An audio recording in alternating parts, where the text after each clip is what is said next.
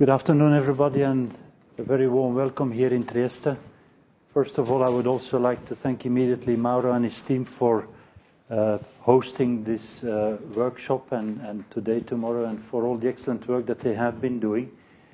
Before we go into the workshop as such, I would like to say a few things about my organization and to explain also why we go into this specific subject. So I have several people from my team here. We represent here the Joint Research Center, which is part of the European Commission. European Commission, as you know, is headed by President Juncker.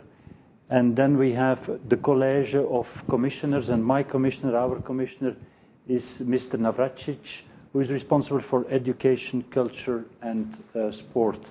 And then we have, under the responsibility of Commissioner Navracsics, there are a few, what we call them Director General. One is the Joint Research Center, and the Director General is Vladimir Šucha. The Joint Research Center is a research organization. We do in-house research for the European Commission, and I will explain in a second what that means and what the topics are that we are covering. Just to say that we have the headquarters in Brussels, and then we have a number of laboratories and sites across Europe, in the Netherlands, in Germany, in Spain. The biggest one is in Ispra, at the Lago Maggiore here in Italy. And my office is in Geel, north of Brussels, but I have also, and I will come back to that later, half of the team is working in Ispra in Italy. I think it's important to highlight a little bit the vision and the mission of the organization. So we want to be, or the purpose is to play a central role in creating, managing, and making sense, and that is extremely important, making sense of the collective scientific knowledge for better EU policy. So our role is, on the one hand, to generate knowledge, and on the other hand, to transfer the knowledge in the first instance to the policymaker. The policymaker for us are the policy DGs within the European Commission, are the member states, are the European Parliament. And so it is our mission as the Science and Knowledge Service to support the EU policies with independent evidence. And independent is an extremely important word in here. We are independent from any other, like industrial NGOs or whatever. Of course, we are part of the European Commission, but we are independent from any external input. And we provide our support throughout the whole policy cycle. We are a very large organization. We have around 3,000 people working within the JRC. As I've said, we are policy neutral, and our work program is in relation to the policy priorities of the European Commission. Now, myself and my team, we are responsible for issues like health, food safety, chemical safety, and so on.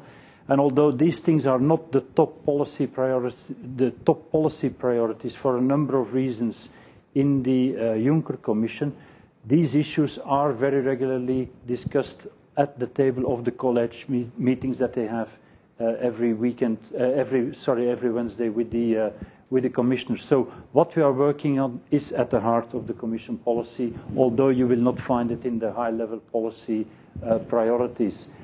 I think it's also very important to say that our organization has gone through a modernization step, and I will show that in a minute when I highlight the organogram. Don't look at the detail, you can't look at it, it's not important. But what is important is that everything in yellow here, those are our laboratories. So there are 2,500 people doing research. And they are doing research in a number of different areas linked to energy, to climate change, to chemical safety, food safety, health, and so on. And they are doing the real academic and often also applied research. And what is new in the organization is this layer here, the pink layer, which is a layer of knowledge management.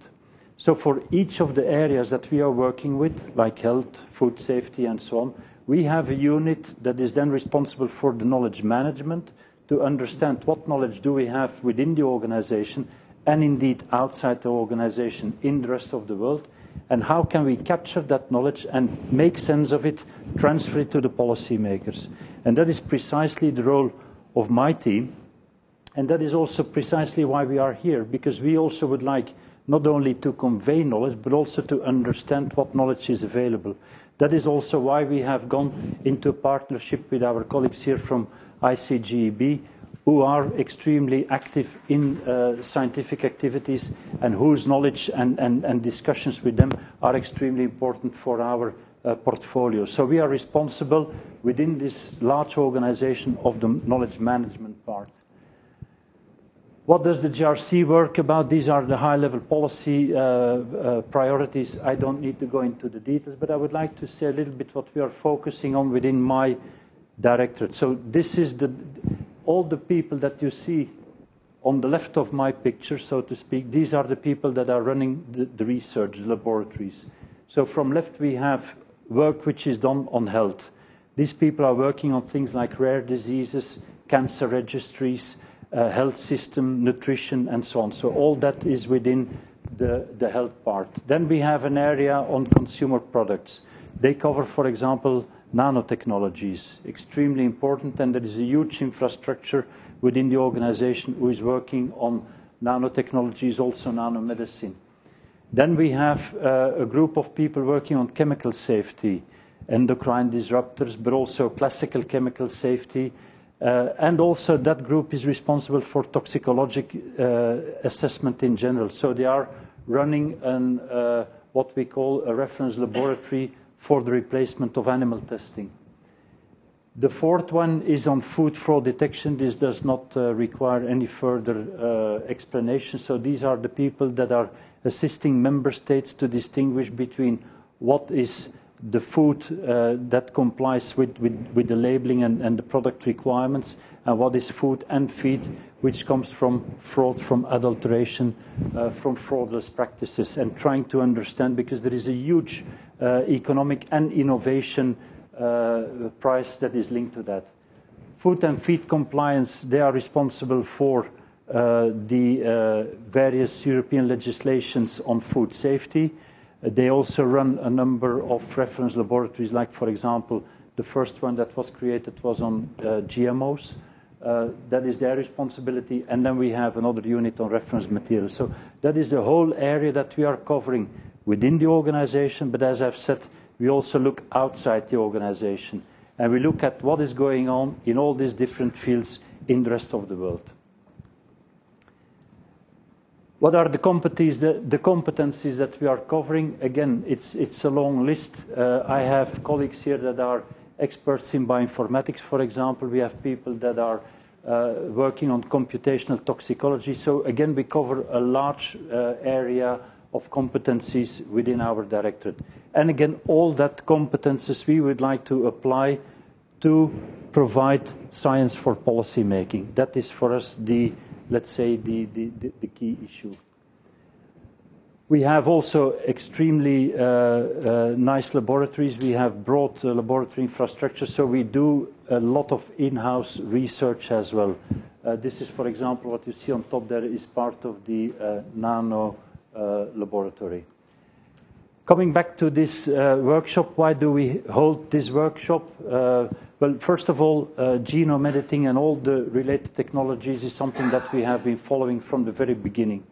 Actually, we have been following the historical path from the late 80s, early 90s, the area of GMOs and so on, and then going into all the laboratory technologies for changing agriculture crops, but also in medicine and so on and so forth. So we have a long history of experience in the field of, let's say,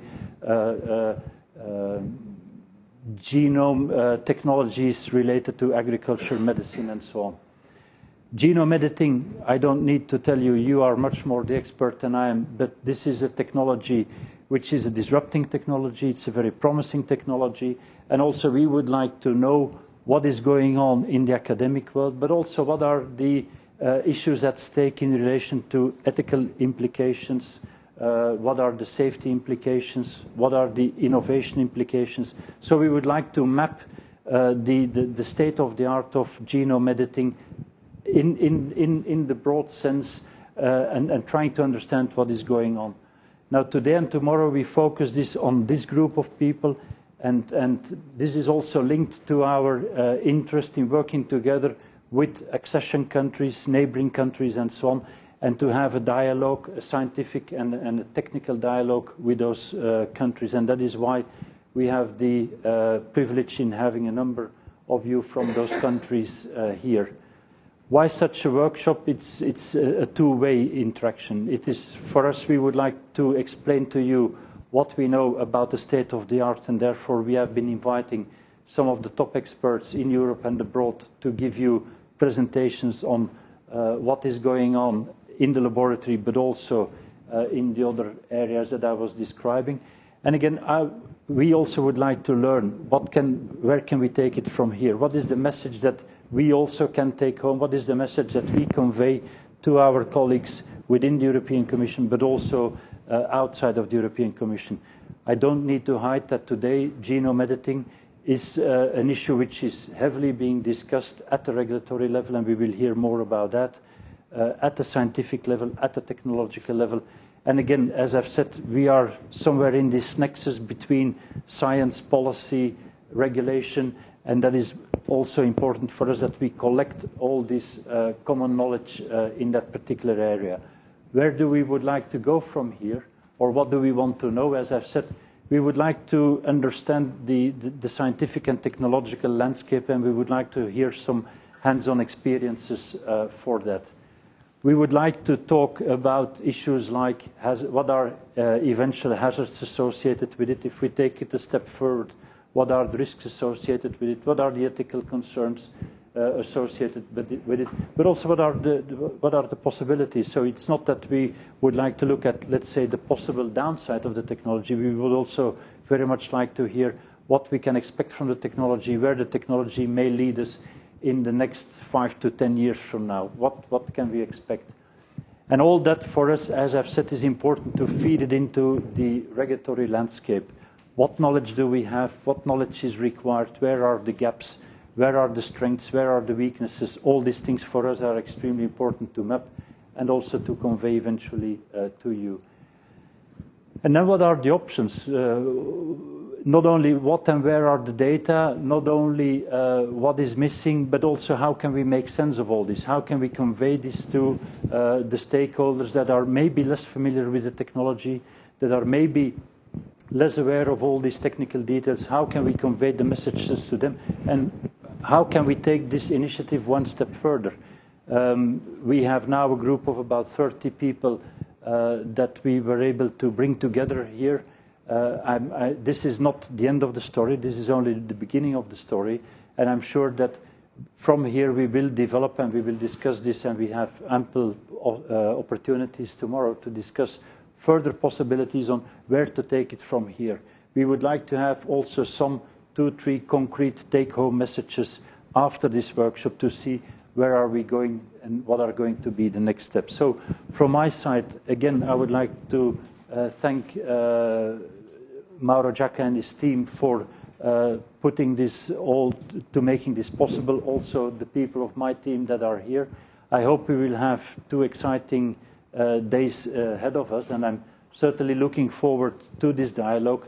Let's keep it extremely informal. Let's interact as much as possible. Let's benefit as much as possible from everybody's experience here, and let us enjoy the discussions as much as let us enjoy Trieste, for example, tonight, and maybe after the meeting for some of you.